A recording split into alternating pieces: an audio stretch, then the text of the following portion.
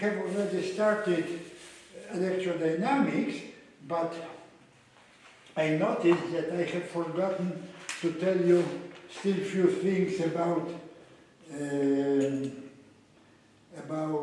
wave equations, so maybe I will give some more tutorial, mathematical tutorial about wave equations, and then we will continue. So, first thing is the following, that wave equation, yeah? We may consider wave equation, which is d over dx squared phi equal d star over dt squared phi, where at the moment I forget about my strict convention that t is tau measured in second, whereas tau is the same time but measured in, say, I don't know, light years or so. In principle, when I want to be very, very strict, I should use this letter tau, but I believe that you already understand that this is only a matter of convention. So we may rewrite this equation in the following way, that I may put psi dot, I will denote by another letter, and now pi dot, which is nothing but phi double dot here, is equal, or maybe, yeah, it doesn't matter, I have written this in 2 dimensions, but normally it is just a Laplacian, yeah? In any case it takes only space derivative, so this is, and then to consider it as an ordinary differential equation for what? Not for 3 degrees of freedom, not for 6 degrees of freedom if we have 2 particles, not even for Avogadro number of degrees of freedom if we consider the amount of all particles in 1 mole of the gas, for instance, but infinitely many, because all these degrees of freedom depend upon x, yeah? So we have infinitely many degrees of freedom, phi at each point, and also pi in each point, and we may say, okay, but in fact what counts is this time derivative, which means that if I know phi and pi initial data, then I am able to reconstruct the value of this phi in a different type. And of course you already know that it is possible, because I have even shown you the correct formulae for the solution. But now let us assume the attitude of a computer man. Of course, a computer man always discretizes everything, yeah? He cannot describe infinitely many degrees of freedom, yeah?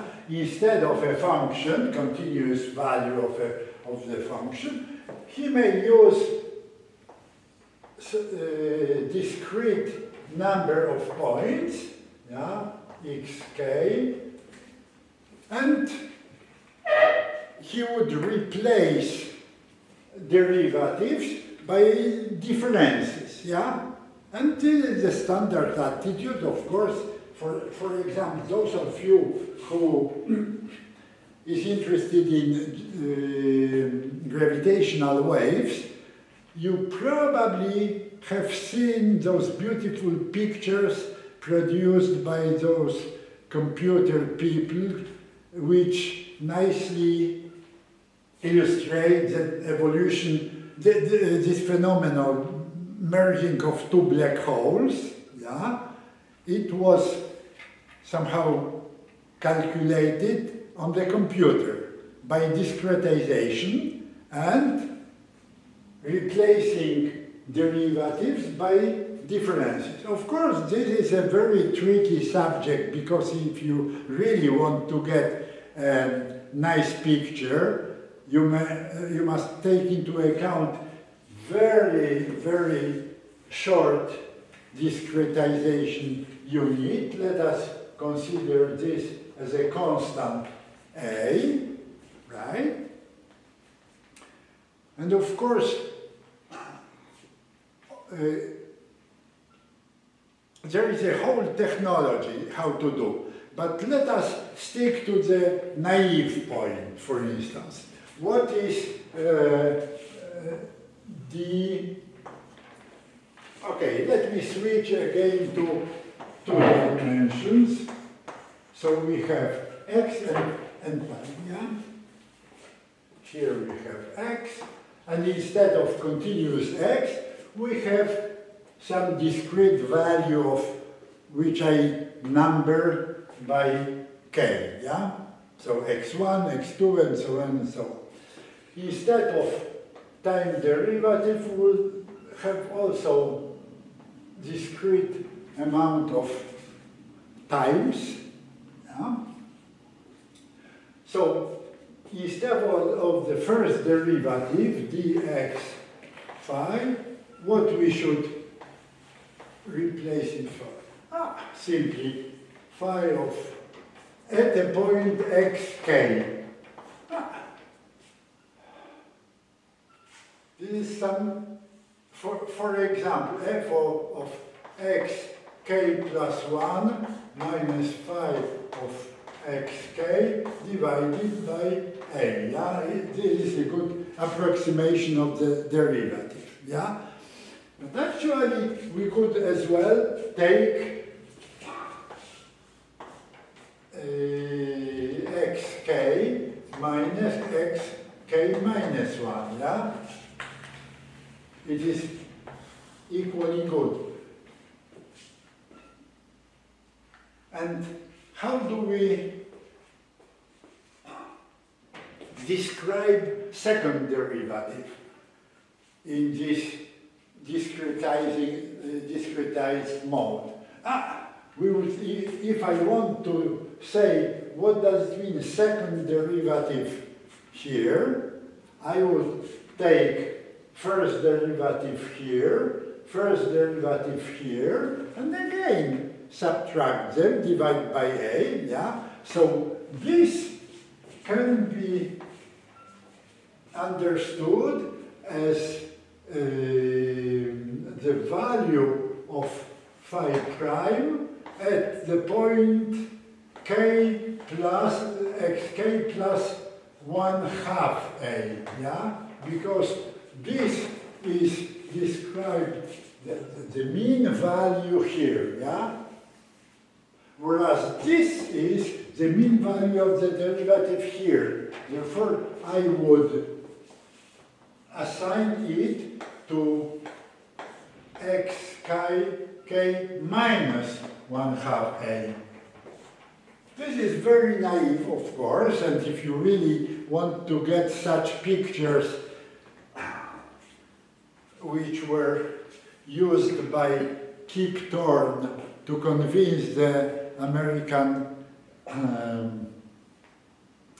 legislature to pay $10 billion for the observation of gravitational waves, then of course it is too naive. You must use much better approximation. But this is a not bad approximation, and in many problems it is sufficient. Probably parentheses. Yeah, this is xk plus 1. I mean, the function, the bracket, you have to put the function. Phi xk minus phi x k minus 1. Sorry, excuse me. Of course, excuse me.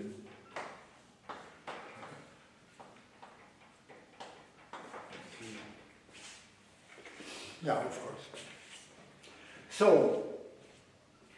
the conclusion, the second derivative at xk would be something like this minus that divided again by a. Yeah? So, this is 1 over a square. Yeah? Because there is no. And now, this minus that. So, phi at xk plus 1 plus phi at kxk minus 1 and minus twice, minus 2 times phi at the point xk. Okay? And this is indeed, if you, for instance, use the Taylor expansion and you represent the values by the Taylor expansion up to second order, so this becomes just the correct formula. Okay, so the computer man could say the following. If I know the values of P at all points k and the values of phi at all points at xk, so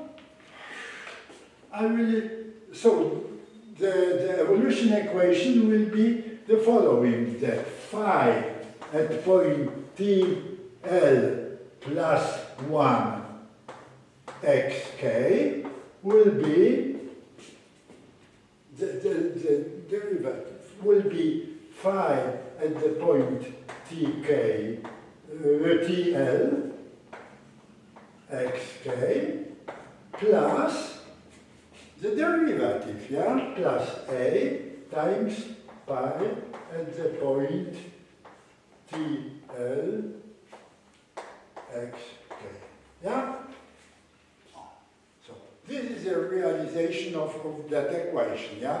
That the derivative in time is equal to pi, right? And the same here, pi at the next time point, TL plus 1, xk, is equal pi at the point L, xk, plus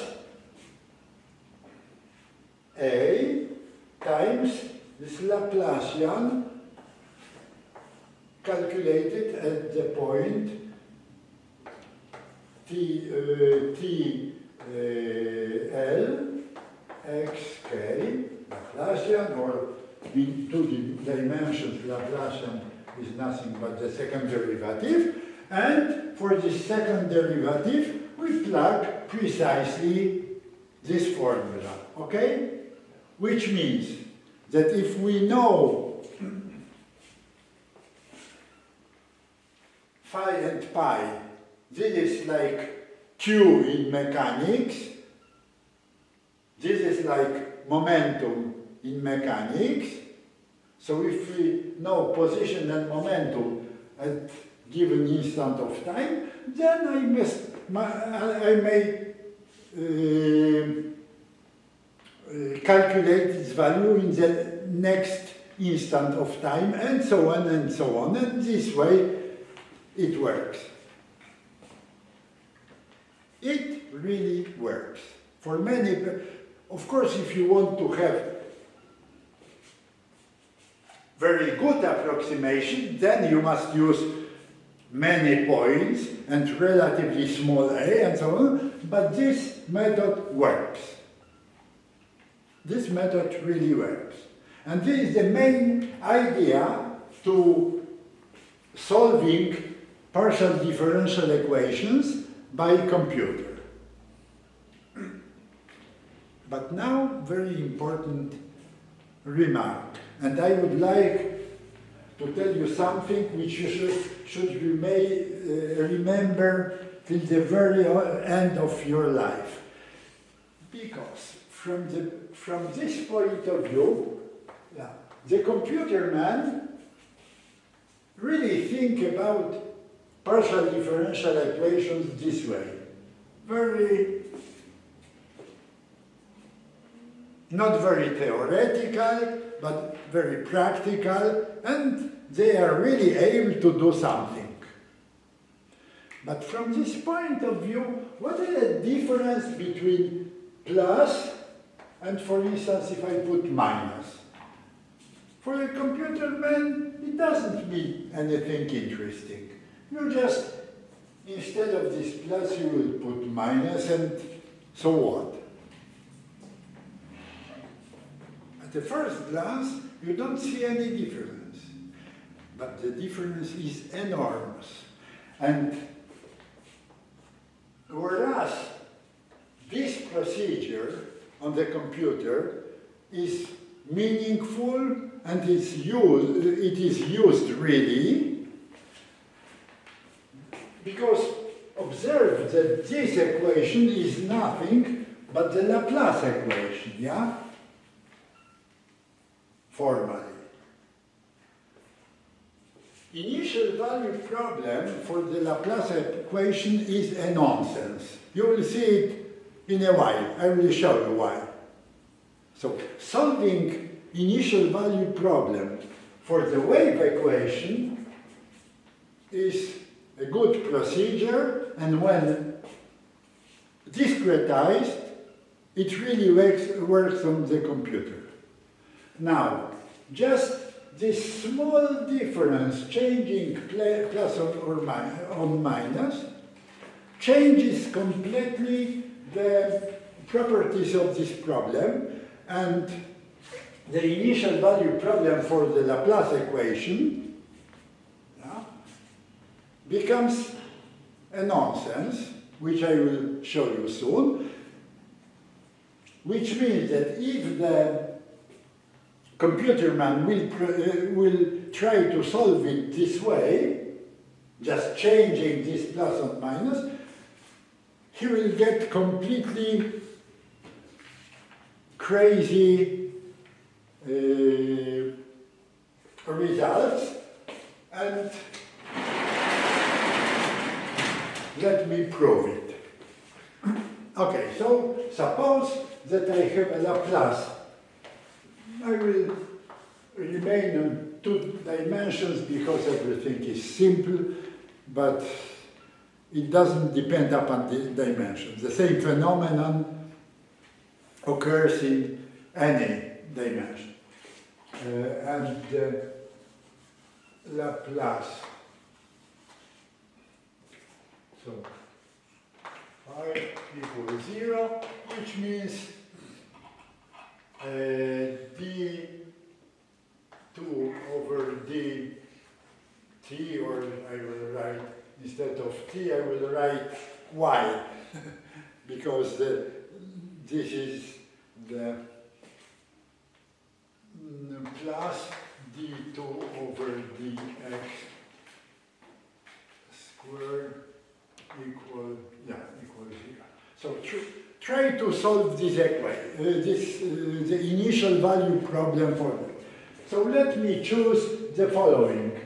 F of x, which is equal the initial value for phi. Let me put sine of n x. I do not specify what is n. In the future, n will be great. And the initial value for the momentum, which means phi dot at 0x, let me simply put 0. This is just an example.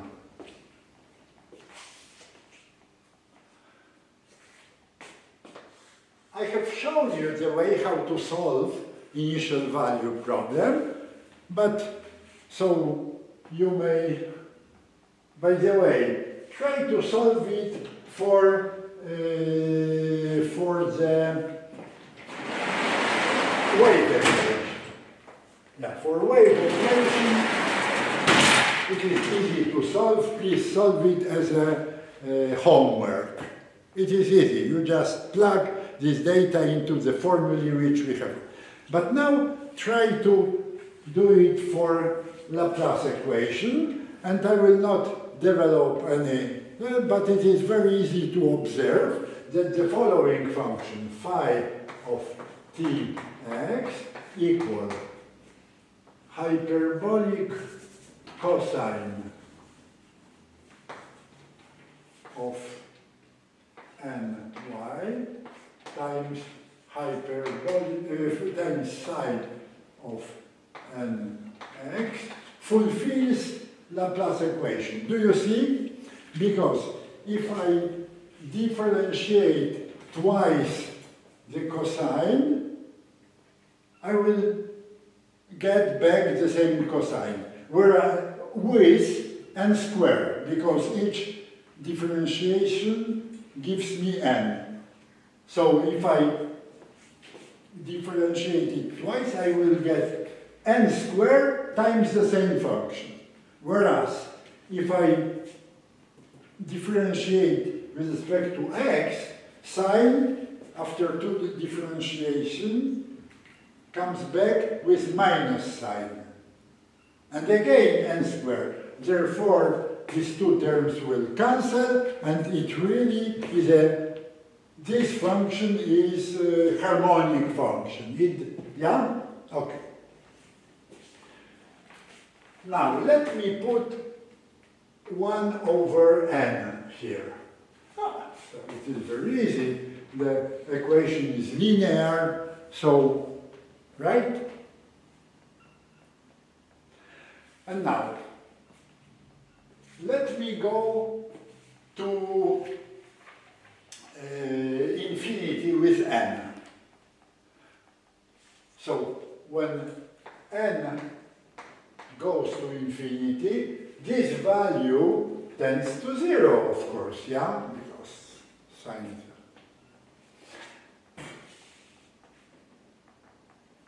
And, by the way, you also see that this initial condition is fulfilled, yeah? Because the hyperbolic cosine is a even function, so it has derivative equals 0 at 0. But, so of course at 0, this is 1, and this is small. But take, excuse me, there is no t has been replaced by y. Of course I could keep t as well, but I just want to that you remember that whenever time enters into account, the correct equation is wave equation, whereas here, no. Okay, so take this value for even very small y. What happens if n tends to infinity? When n tends to infinity, this tends to what? This tends to infinity, but cosine is an exponential function, yeah? Exponential function grows extremely fast. It grows faster than any power of n, yeah? So it tends to infinity. Which means that if initial data are as small as possible, I can take n equal 1 over million, if you wish, or 1 over billion. Then after a very tiny interval of time, the value of the solution will be as big as you wish. Yeah? So this is a nonsense, because the discrete approximation never takes into account the actual value of the initial value. But in order this procedure to be reasonable, it must, the result must depend smoothly upon initial condition. And here we see that it does not depend smoothly. Yeah? Even if initial conditions are very, now somebody can say, okay, if maybe the value tends to 0, but derivatives, for instance, first derivative, will be just cosine and will not tend to 0. But instead I can put n to 10th power. Then, not only the value of this function tends to 0, but also the first 9 derivatives go to 0. Okay, the derivative number 10 will be relatively big, but at least the function with its first 9 derivatives goes to 0. And nevertheless, this 10 doesn't help. This goes to infinity, because the exponential function tends to infinity faster than any power of n. So you see that this procedure is highly sensitive upon the initial data. And it is not true that if I make a tiny error in measuring initial data, then the result will get a tiny error. No, it will get an enormous error. But we never measure anything without any error. We always do some errors. And if the procedure is so much sensitive on errors, it means that it is useless. Of course, I may formulate 10 other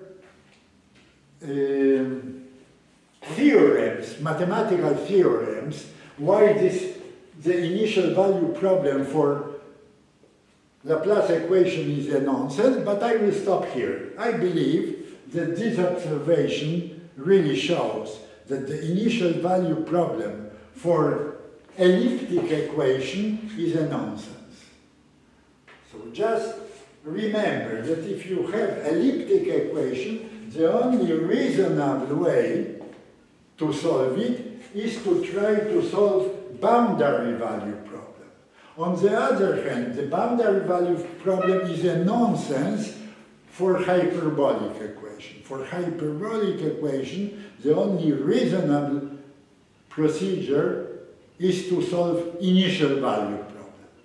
Okay, so I think that this, anybody who is using field theory in his research must be aware of this fact. Okay, this is this simple observation I wanted to tell you. Okay. Now slowly we move towards the correct Einsteinian version of electrodynamics. We know already its Maxwell version, and we already know that it is incompatible with the Galileo invariance, yeah? Because from one point of view, if there is some current, there must be magnetic field around it, whereas if we move together with this current, we do not observe any current, and therefore the magnetic field should be absent, which is an obvious contradiction. And only the Einsteinian version of space-time improves this disease. Okay, so slowly we move, but for that purpose I would like to make a very short tutorial, say, in differential geometry. Don't be afraid that it will not get too much into formalism. However, I want to present the notation which I am going to use. Probably most of you have already some ability to use this notation. So, when we deal with non-flat geometry, very often differential geometry is understood as a theory of tensors. Tensors. When I was young, this magic word tensors, it was something. But let me begin with vectors. So I already told you that a vector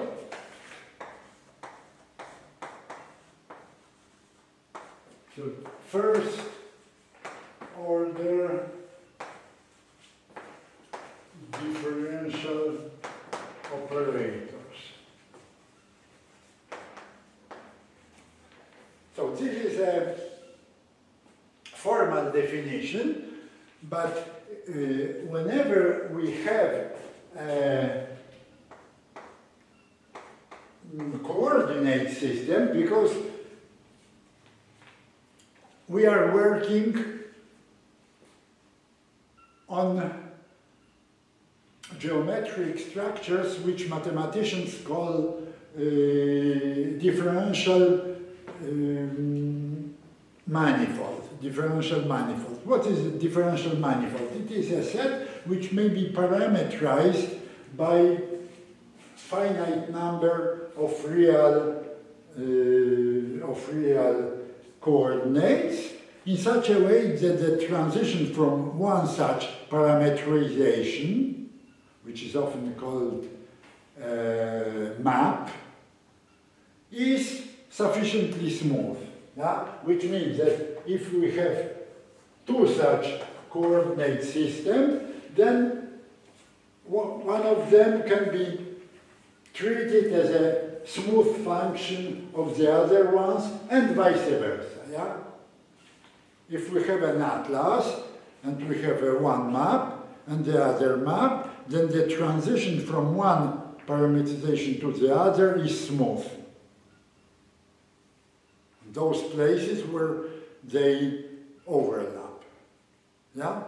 So this is, of course, what I am telling you in very naive way may be fully formalized, but I'm not going to go too much into formal mathematical language, so I believe that I will, if I remain on the level of such naive explanation, you will understand what happens. So now, there is a theorem. Those first-order differential operators are, for instance, of this type. Moreover, any vector is a combination of that. Therefore, if I have a vector, it is a combination, and the expansion coefficients I may call this way. The summation, of course, is taken into account. In old textbooks in differential geometry, the vector was considered as a set of its components. But then we were forced to understand how do you transform these coefficients when we pass to the other system of coordinates. But if I use, I hate this kind of notation. For me, first order a vector is a first order differential operator. It may, whenever I choose a coordinate system, then it may be expanded with respect to that, because these are first order differential operator, and there is a theorem. They form a basis. Any other can be expanded with respect to them, which means that if I have any vector, there is a unique expansion. And now, if somebody wants to tell me how to pass to the new coordinates, I will tell the following. I know how to represent the derivative with respect to x's by derivative with respect to y. I have done it on this blackboard or in the other room already a couple of times, and this was, you did not protest. I believe that you understand it good. So it is xk, and now instead of that, I write that dl over dy, and here is dyl over dxk. Okay? This is obvious. This is just the theorem about differentiation of a composite function. Yeah? It is obvious. And now, this means that these are precisely those expansion coefficients of the same vector, but with respect to the new basis. Yeah? So you already have the formula.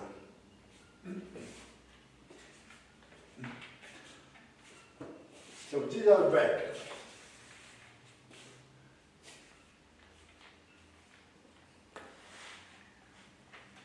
Now, the vectors act on functions. If I have a vector x, how does it act on a function?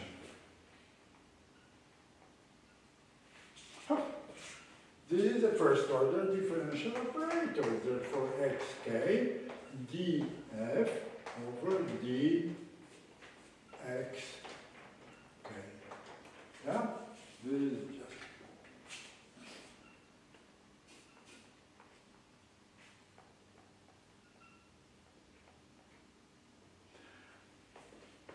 It is, and this expression,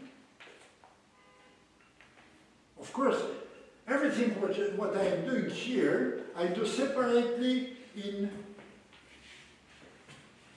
every point of this. Yeah, everything is meant at a single point. Of course, this one or this one doesn't matter, but this is, yeah. Okay, so if I fix f, the value of that depends upon a vector. So this is a linear function of vectors. Because on this formula, you may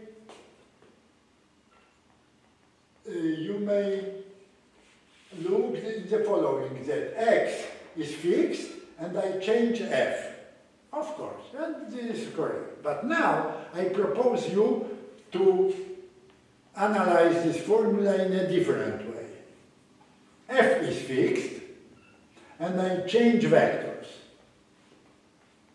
Now, for a given function f. Yeah? So this is a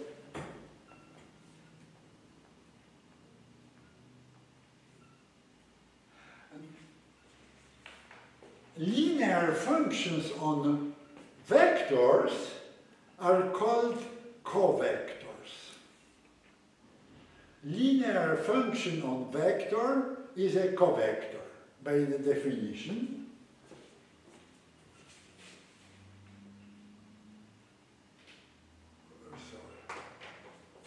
Linear function on vector, a covector.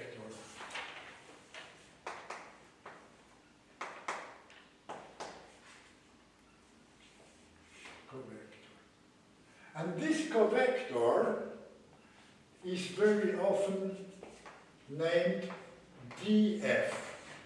df. So x on f is the value of df of e on x. This is this duality which I have told you, that on this formula you may look in the following way. F is fixed, and I put here different axes, so from this point of view it is just a linear function on F. But you may analyze the same formula as I have written it previously, namely x is fixed and I plug different functions. Then this is a differential operator on f. But I would like to stress this duality, that covectors are just linear functions on vectors.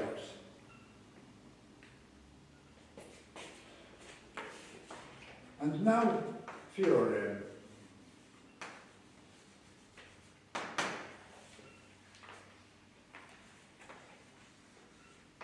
Every covector alpha is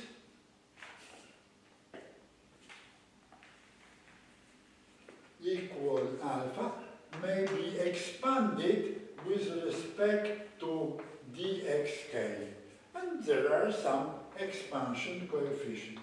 In other words, I may say, if I have a coordinate system, what are coordinates? A coordinate is also a function, yeah? It depends upon points, so it is also a function. Now, I have defined the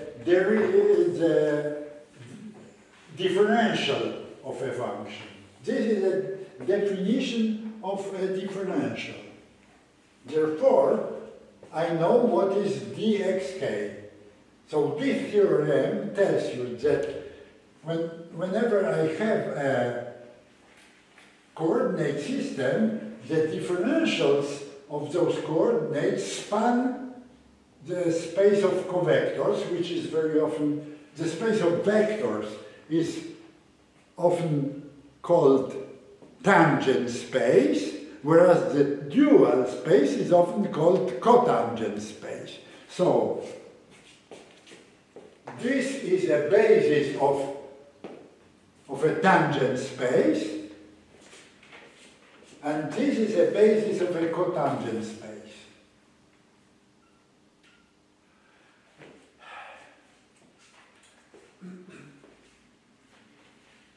I apologize for this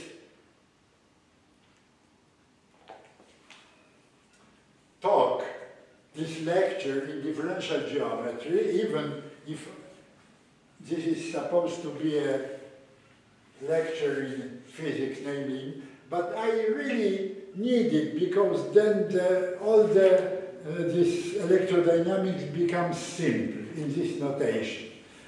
You see, I have already mentioned during my probably first or second lecture that all books are extremely thick. If you take Newton's book, Principia, it is like that. And the material, I was teaching classical mechanics many times in my life. So the material contained in Newton's book took me 2 lectures, roughly speaking. Why? Because we now have very good notation. Every formula, mathematical formula, which I used during my talk, also here, in Newton's book it would take 3 pages. We are already well trained in mathematical formulae.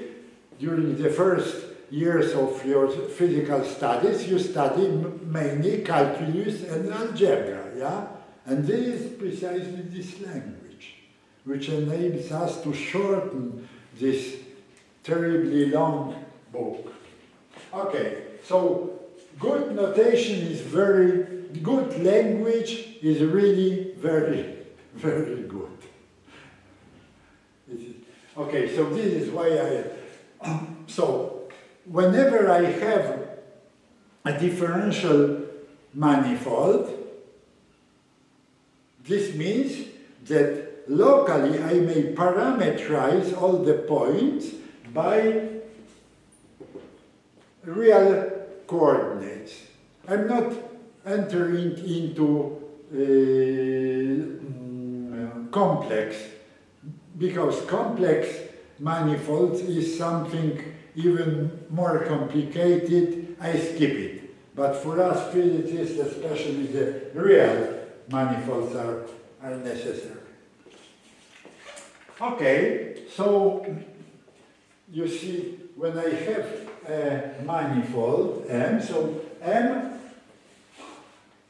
it is my favorite letter for the manifold, not because it is manifold, but because of Minkowski, because we physicists, we mostly use the manifold with whom we have to do, mostly, is the Minkowski or the space-time, the first naive model of space-time was the Minkowski space. Yeah? So at each point we have, if M is a point at M, so this is a space-time, this is a point of space-time which the physicists call event. Yeah? At each event we have a tangent space, which means a vector space of all vectors attached at this point. And we also have a dual space, namely the space of covectors. And if we choose, we may choose different coordinates, of course, and the freedom to use different coordinates is very important in physics, yeah? But we know how to translate our formulae from one coordinate system to the other coordinate system for vectors. Soon I will write the corresponding formula for covectors. So we know how to switch between them, and these are linear functions on vectors, and vice versa. Vectors may be understood as linear functions on covectors. This duality is a very important feature of this geometric language. Okay, let me go back to this formula. Okay, so I'm not going, of course, to prove the theorem and so on. This is just,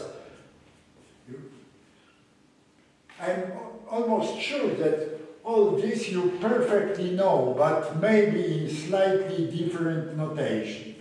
But I want to introduce this notation because it makes things, physical formula, much simpler.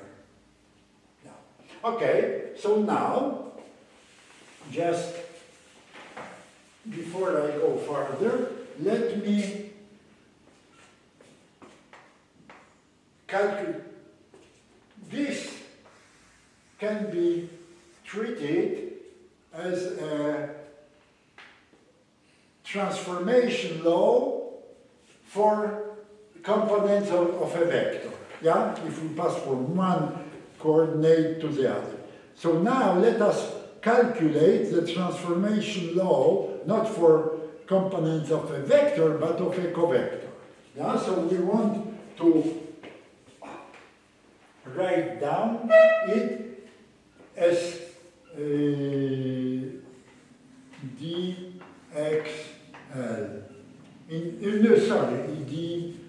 dyl. Do you see the formula? This is very easy. How do we calculate the total differential of dxl? So first times dxk over dyl, yeah? Differential of a function x, of any function, with respect to the coordinate system y. If instead of xk I put f, this is df over dxl times dyl. This formula you know perfectly. By the way, the first time when I was studying physics, the first time that this formula was taught to me was the first laboratory in physics, because they were teaching us that the error of a value f is df over dyl times the error of the observability. Yeah? And of course, this is precisely the same formula. Yeah? Okay. So if you agree with this formula, so finally xk, and this is nothing but the expansion coefficient of the same covector alpha with respect to the new coordinates, so I will call it L. So you see that in the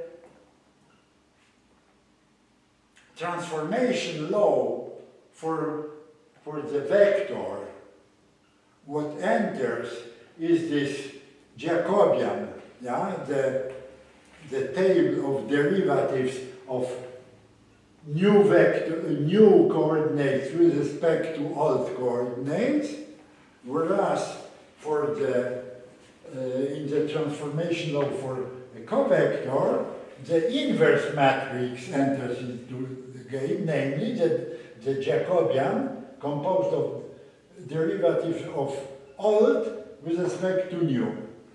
Now, just for some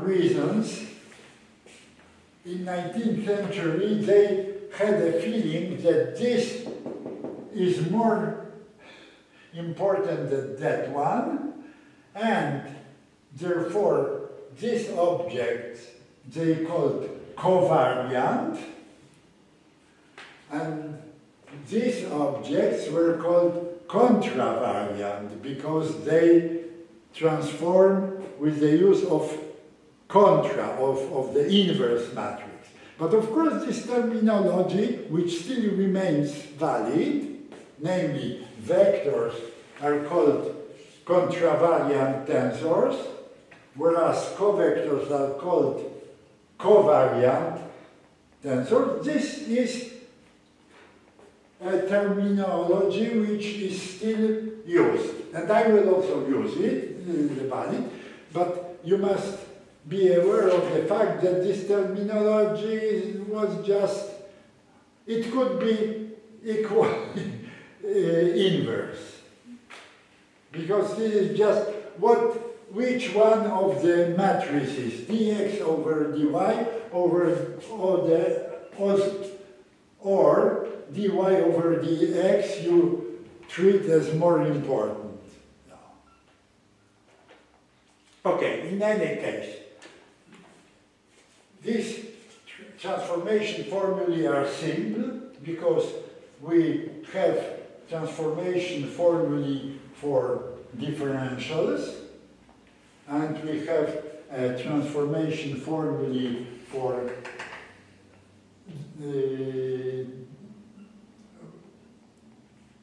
derivatives. So it is very easy to have. Okay.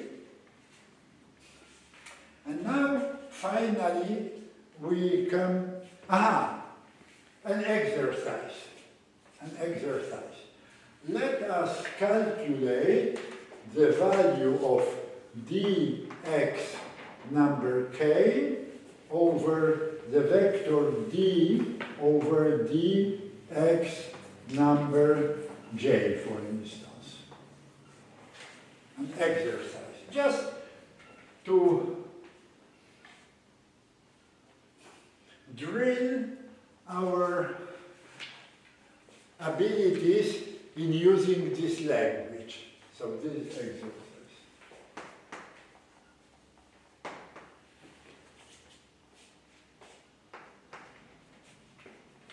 So, how this object, the differential, forget about that this is xk. This is just a function. Forget about the xk, treat it as a function. How the differential was derivative? The action of a differential on a vector was just the derivative of this function with respect to that vector. So this is d over dxj of this function. And by the way, this function is xk, right? How much is it?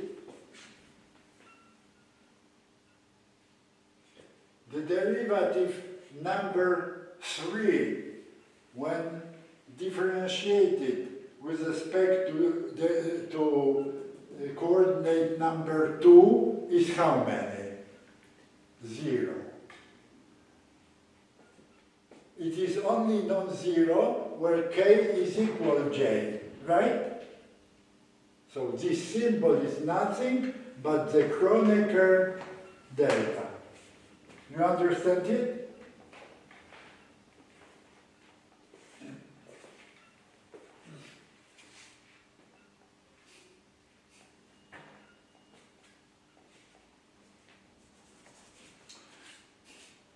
So the algebraist, I'm sure you have studied it on your first year of studies during the course of linear algebra. When you have a vector space and a base in it, and you have the dual space, namely space of vectors, and a base in it, and those bases fulfill this identity, so you say that this base is dual with respect to that, and vice versa. This base is dual with respect to that.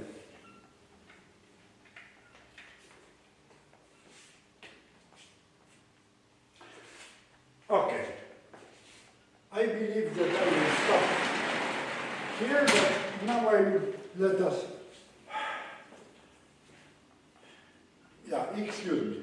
Shall we make some break or we continue? Because I am ready to continue and then finish earlier, because previously I was cheating a little bit and the talk was too long. But now I am not going to cheat. I am going to finish on time. Can we continue? Okay, so we continue. Okay. So,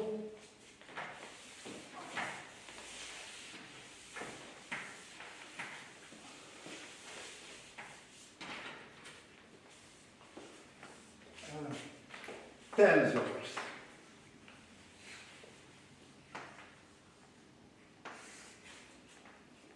It is a bit ridiculous because all of you perfectly know what are tensors, but this is just, I'm just introducing a simple language, and with this language the life will be easier, or at least our life. So tensor. First, let me consider covariant tensors.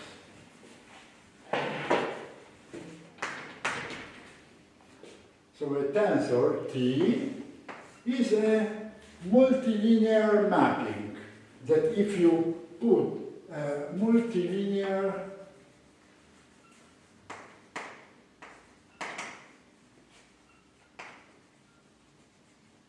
function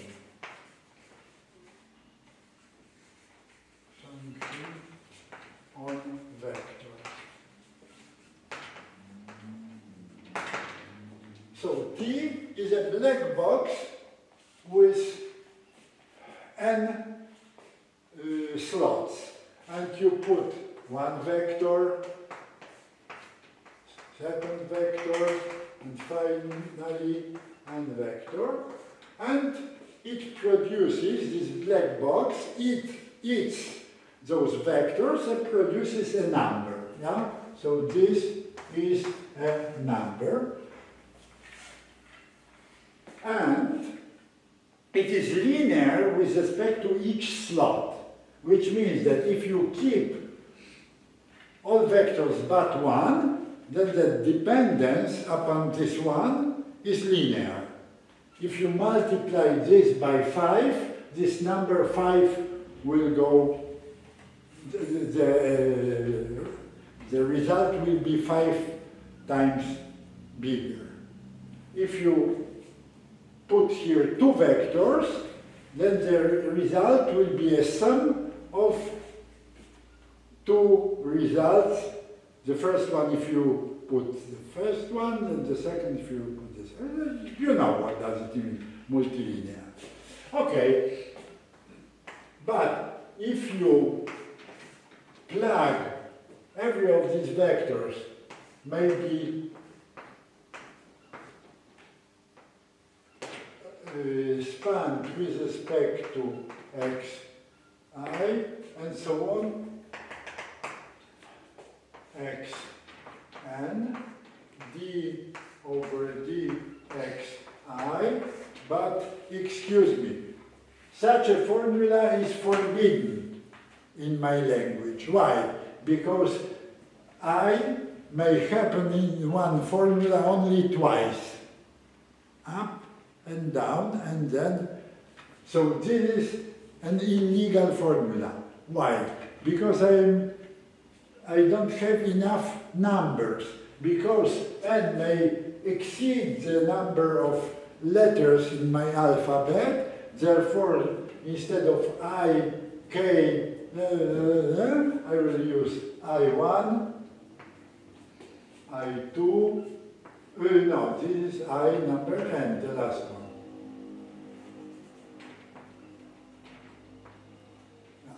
This you understand, yeah? And now, because of the linearity, all those numbers, because these are numbers, yeah? Here is summation, may be put outside, go outside, so it is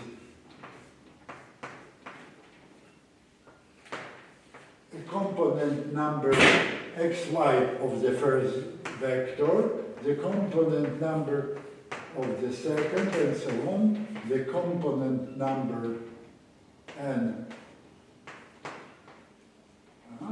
And what remains here is the value of t on those elements of the base. D over dxij, d over dxi2, and so on, d over n.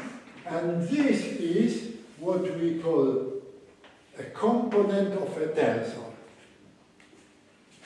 Number I1, I2, and so on, In. In all textbooks, a tensor was just such a table, the collection of all their, the collection of all the components. But it is much better because you get those components once you choose a coordinate system. But the tensor does not depend upon choice of coordinate system. If we choose coordinate system, then we get a useful way to describe this tensor in terms of those numbers, yeah? But the tensor, but if you want to calculate the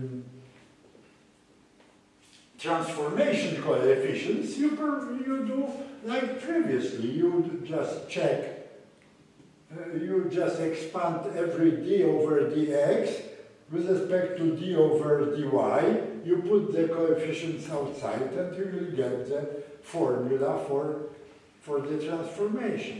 So it is very easy. I am not going to do that because surely you know how to do that. I only want to draw your attention that this is just the possible description of tensors. So, a covariant tensor is a multilinear function of vectors.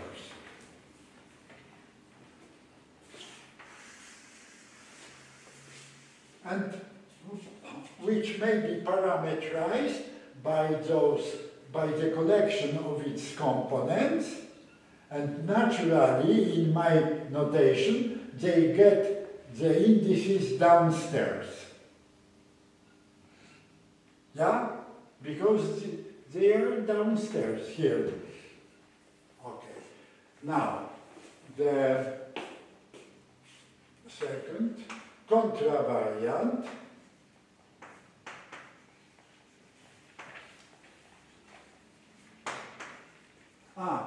examples. You already know the examples. For instance, metric tensor, which I have already mentioned. It is just a contravariant tensor of rank 2, because it has two slots. You put two vectors, and it produces a number which we call a scalar product of those two numbers. Therefore, its coordinate description is G with two lower indices, right? And what is this? It is G of two vectors of basic vectors, yeah? That's all. And this formula, of course, gives you immediately the transformation law. If you want to describe it, to calculate the components of the same metric G in a new system of coordinates, you expand those d over dx in terms of d over dy, and immediately you get what you need. Okay.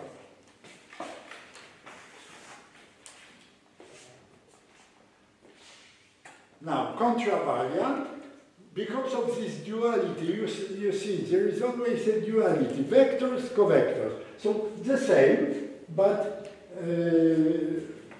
multilinear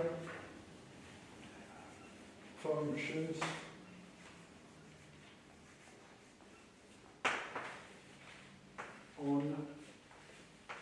on the covectors, just because everything what is contravariant is dual to everything which is covariant on covectors. So again, it is a black box with many slots, but to those slots we plug not vectors but covectors, yeah? Alpha 1, alpha n. And it eats those covectors and produces a number. But because every covector may be expanded with respect to basis, yeah, so the expansion coefficient I will call this way, dxi1 and so on.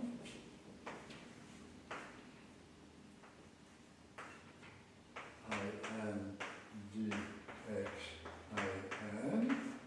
And now, because of linearity, everything, all those coefficients goes outside, yeah? So alpha, the component number I1 of the first vector, covector, and so on. Finally, the component number In of the nth vector. And what remains is the value on this basis, dxi1, dxin.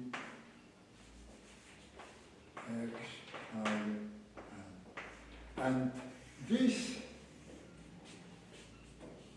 number, because this is a number, is often called the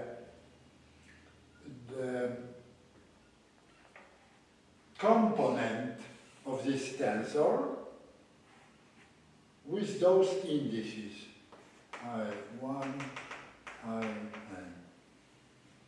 Right? And this is a contravariant tensor. So the contravariant tensor may always be understood as a black box which eats covectors and produces numbers. Specific example of a covariant tensor is a covariant vector, which means covector, and so on. Everything is simple. Now, among those vectors, we may also consider such which have a specific symmetry. For instance, we know that G is not just an arbitrary covariant vector of rank 2, but symmetric. G is always symmetric, yeah? For instance. But we can as well consider those which are anti-symmetric, and precisely all this introduction is because electromagnetic field in electromagnetics, it turns out that it is a covariant anti-symmetric tensor. Anti-symmetric tensor, and due of that, all these formulae become very easy. We will calculate the transformation laws for that, and okay. So I believe that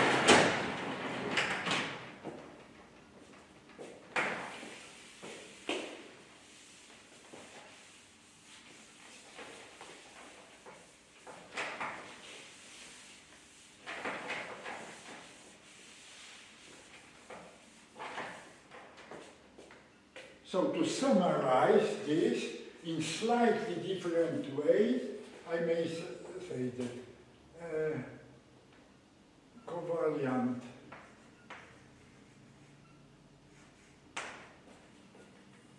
tensor is always dx I1 dx I2 dx In with those coefficients, yeah, t I1 In and so and if I plug the vectors, so the first one, because this is a covector, so this is the first entry, this is the second entry, and so on, this is the last entry, yeah? Because the covector is something which eats a vector and produces a number. Now,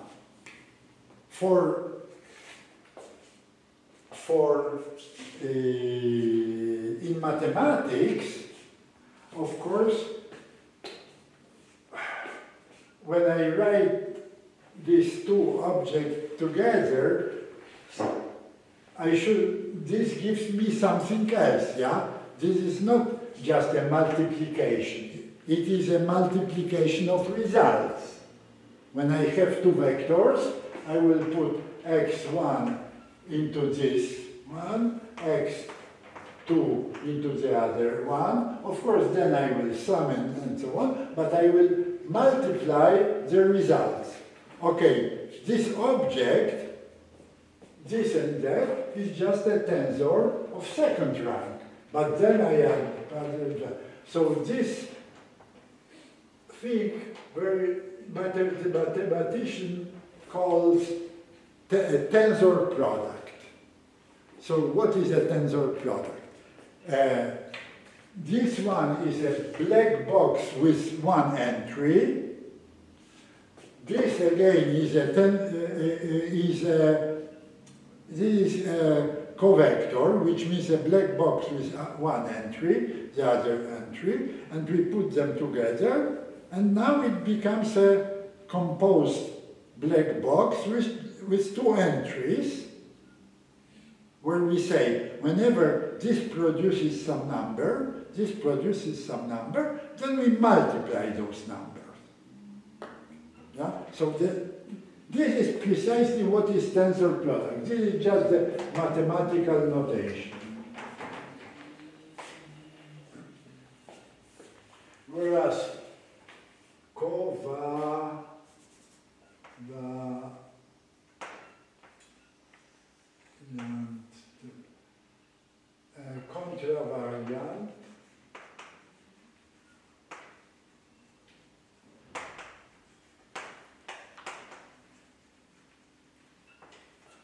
contravariant tensor is the same, but not, which is built of dxi1, dxi2,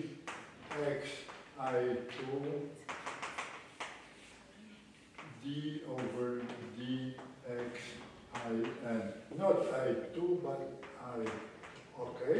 And with some coefficients as i1 to in. And how do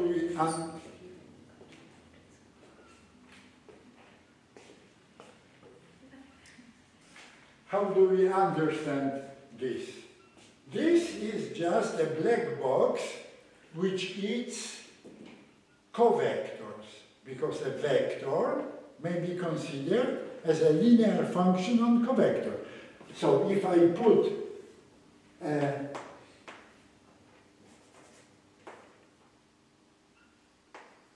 covector here, it produces a number. When I put another covector here, it produces a number. And in this notation, I want that, that this produces a number on two covectors. So the mathematicians use such a symbol, which means tensor product, which from two black boxes, each of them with one entry, produces a black box with two entries. So this means that the result of the action of that and that and the other result gets multiplied. And then, of course, the enters also the other one. So any contravariant tensor is of that type. Okay. And the last notation which I want to introduce is wedge. A, B. So from the definition, it is an antisymmetric product. So this is A, B minus B, A.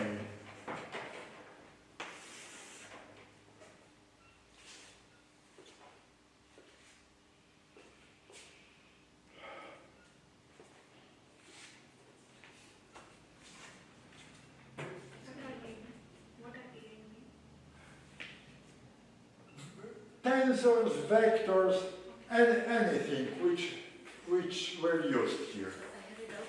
So by using the first definition in the upper part of the blackboard, so by using that definition we find the components of tensors. Yes. Then we represent in coordinate system. Yeah. Yes. But here I may.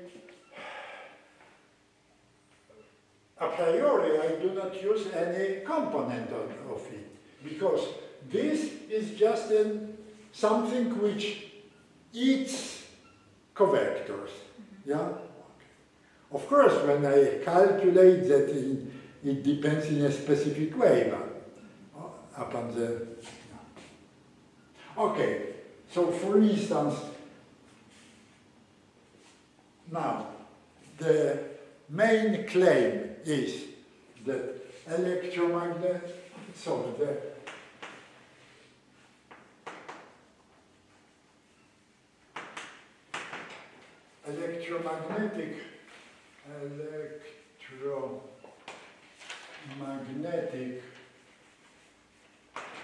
field is covariant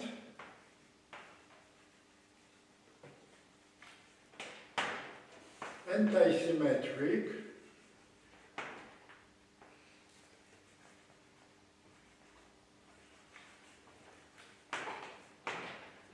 tensor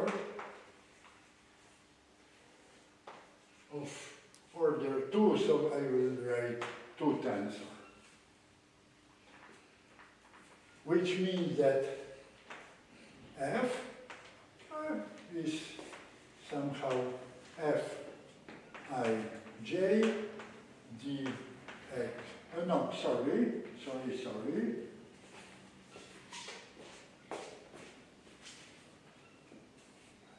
Space-time, because everything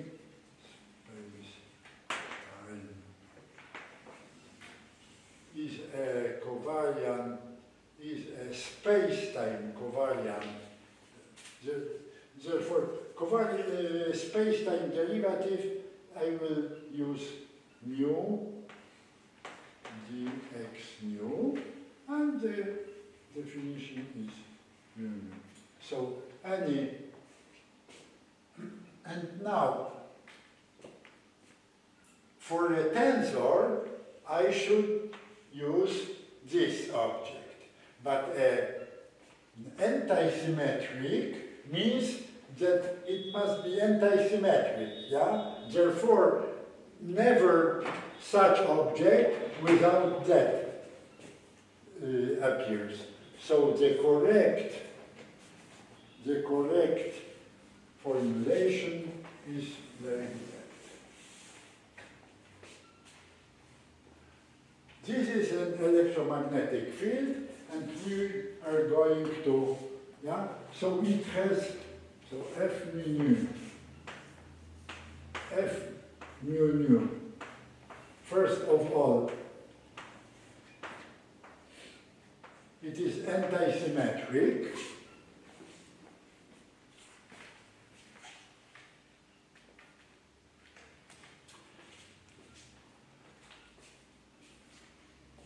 You see, very often physicists try to avoid mathematical notation and they write it this way. But they assume that it is antisymmetric. And then, of course, if this is antisymmetric, so here, if we split it into antisymmetric and symmetric part, the symmetric part, which is summed with something antisymmetric, goes away. Yeah? So I prefer to keep this because this is easier. Moreover, such antisymmetric covariant tensors form a very important, the most important category of tensors, which is very often used differential forms, and there are they have very nice structure. So I really want to keep the fact that these are differential forms. Okay.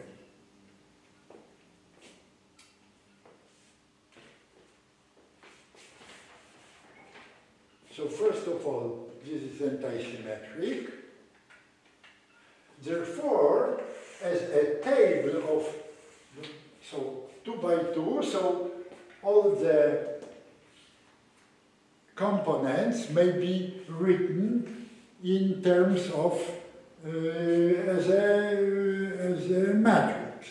Of course, it is antisymmetric from the very beginning, therefore it has zeros here.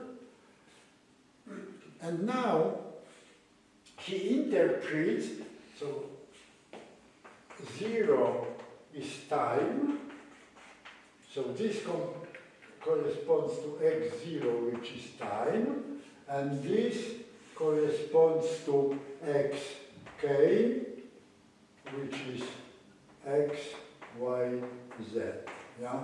The space coordinates. How many independent components has such a,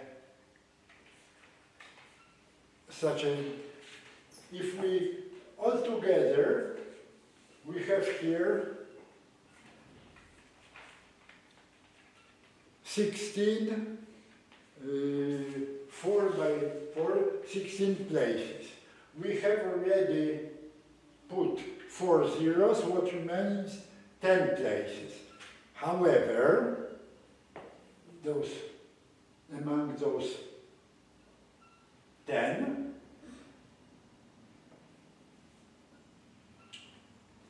there are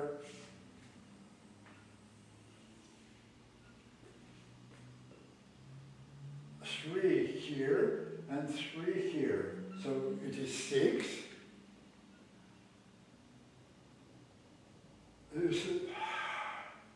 16 minus 4 is not 10, it is 12, excuse me. So we have 12 places, namely 3 here, and 3 here. But because of the anti-symmetry, what is here, the same thing happens here with the sign minus. So 3 independent, and also we have 3 places here, which must be repeated here with minus sign. So altogether we have only 6 independent parameters, which precisely correspond to 6 components, 3 for electric, 3 for magnetic field.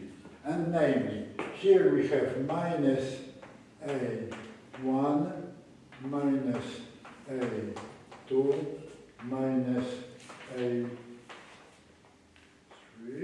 and here, of course, A1, A2,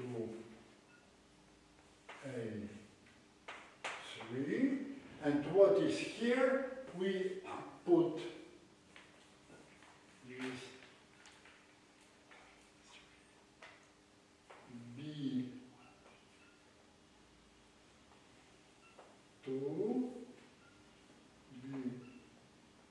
B3, B1. Excuse me, I must remember what is this number. So it is 1, 3, 1, 3.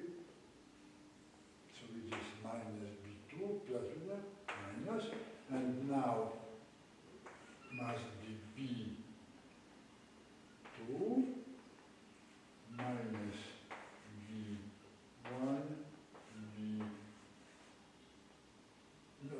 minus.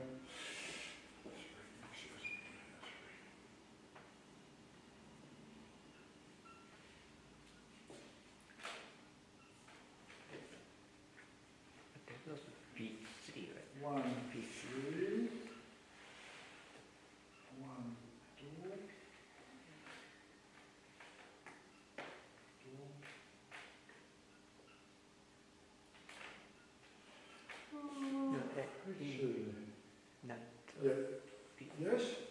The B2 must be B3 because the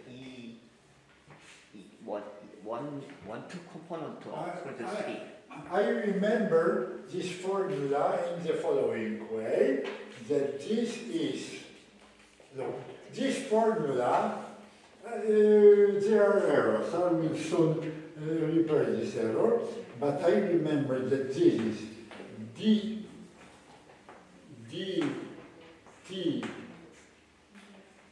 times E plus B, where E is a covector, E equal E k dx k. Therefore, minus, this is the row number 0, and here minus E. So this is correct. Minus E1 and so on. And now, B is equal epsilon k Lm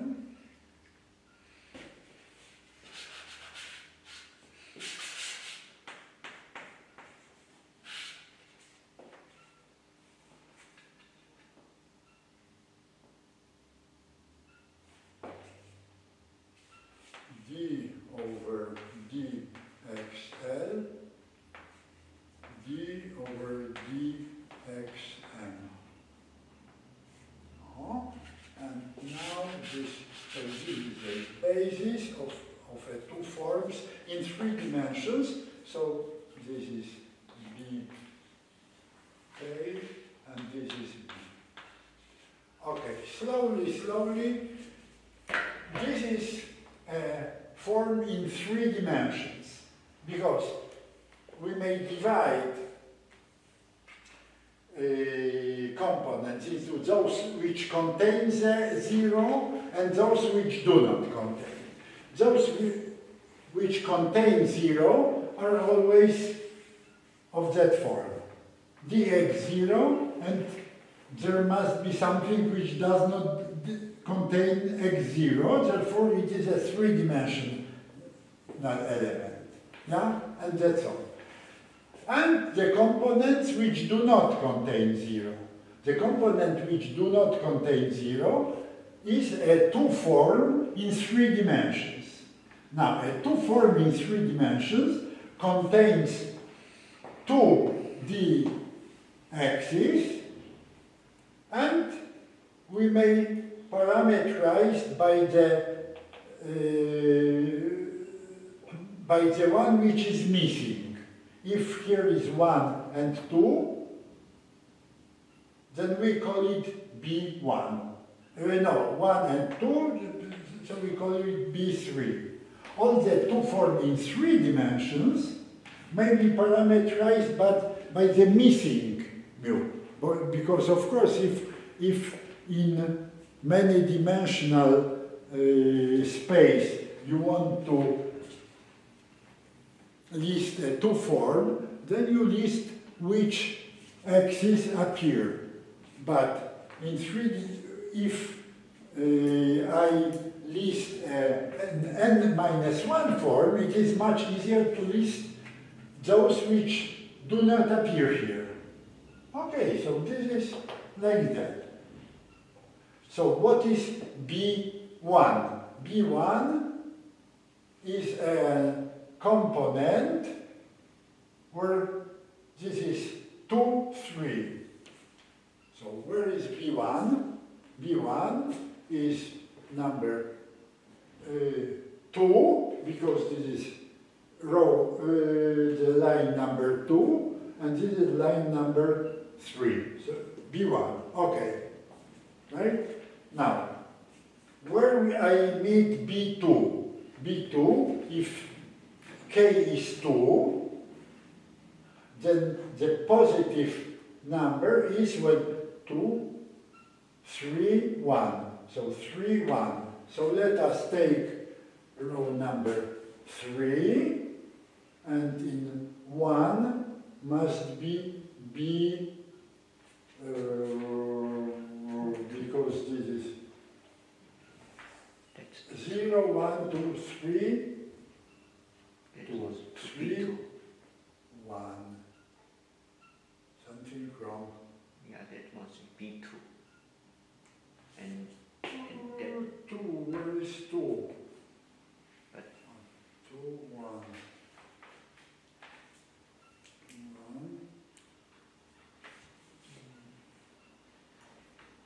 2, 3, 1, 3, 1, 3, 1. that's it.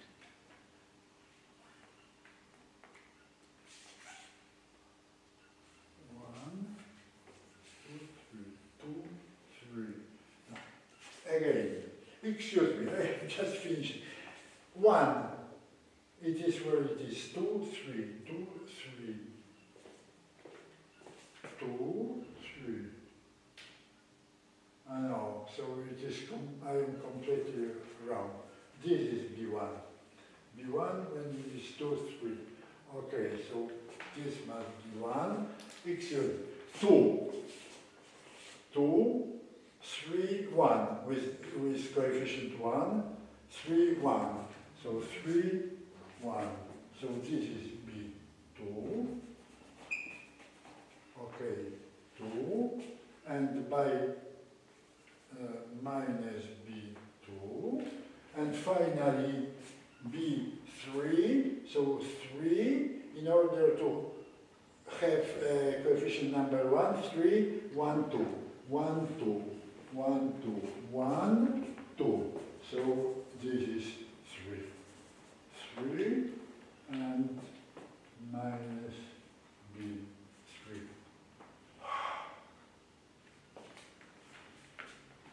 Now it is correct. Excuse me. In any case, you see, at least for me, to remember such a formula is very easy.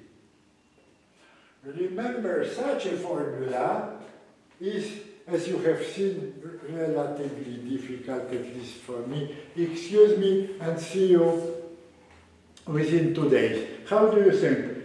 Shall we continue in this room? Because I prefer it, because the table.